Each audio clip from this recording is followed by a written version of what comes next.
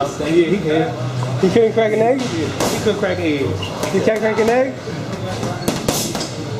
What about Eddie Ellis? Can he crack?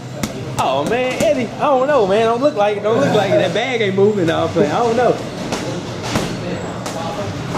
So we'll break down Broner Madonna. Broner Madonna, man. I mean, to be honest, I think Madonna gonna have to put the pressure on Broner, but Broner just too quick for Madonna, man. I don't know. I mean, Madonna gonna have to fight a smart fight because Broner's a smart guy. You know what I'm saying? He's smarter than people think. Quick hands, quick speed. He got power. He a thinker in there. You know what I mean? He's smart, man. He got good defense. So I mean, it's gonna be a good fight, though. You know, it's gonna be a good fight for Broner to play around with. If you could fight one guy on the planet besides Mayweather, who would you want to fight tomorrow? Tomorrow? Anybody out there? Pacquiao. Why? I don't know, just to get paid, baby. How would he do against Pacquiao? I think so, because he moves good. Boxes and shit. Pacquiao. Can he crack though? I don't know. Can you crack? Hey, Paul, can you man I cracks.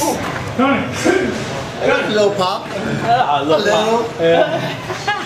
He said that you couldn't crack an egg. He crack, Paul. Hey, Paul can hit, man. Have you sparred him? Yeah, sparred. His jab strong in the mud. I was just playing with him, walking him down, you know, he's smaller. And out of nowhere, he threw like a stinging right hand. Boop. I said, okay. I'm not going to go that here. Because he was getting heavy on me. He was starting to hit heavy on me, so I had to get him out of there. He moves real good. Real smart in there. Real smart.